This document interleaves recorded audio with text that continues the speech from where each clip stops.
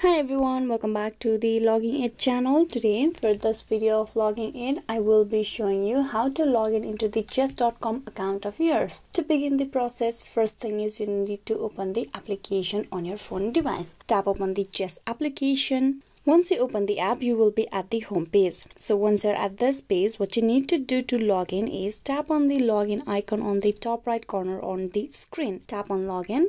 Now to log in, you will have few options available, like you can log in with your Google account, you can log in with your Facebook. If you choose the option log in with Facebook, log in with Google, it will be a one-click logging process. To log in like this, you will need to connect Facebook or Google with the chess.com account first. Only then you will be able to log in with that. If not, we're gonna go with the email or username process. So to log in, you need to provide your username or email of the account. Type in the details. Type in your email address first, then provide the password. Once that is done, you tap on login.